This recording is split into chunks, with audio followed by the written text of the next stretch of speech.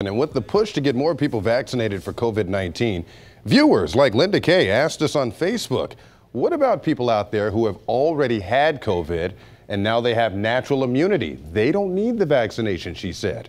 10 Tampa Bay's Josh Sidorowitz is here to verify why doctors say that's not true.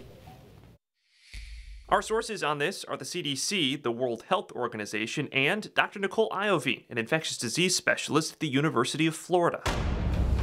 When you have natural infection with COVID, your body will make an immune response to all parts of the virus. And while that sounds really good, the problem is that only a small fraction of those antibodies are actually going to protect you against reinfection. Whereas Dr. Iovine says the vaccine helps your immune system respond to the specific part of the virus, the spike protein, that makes you sick. So vaccination allows you to make a very focused and very strong response against that part of the virus.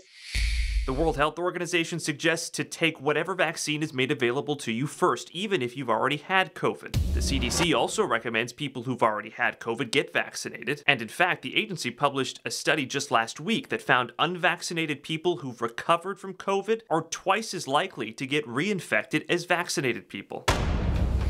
Now, that said, there is a study, a small one, that was published by the Cleveland Clinic in June. It found that people who have already had COVID may not necessarily benefit from the vaccine. But even the Cleveland Clinic has this statement posted on its findings, still recommending that eligible people should get vaccinated. Most researchers agree it's the best and a safe option for now until we have more concrete answers. So to answer Linda's question, yes, even if you've already had COVID, doctors say you need the vaccine in order to get the most protection.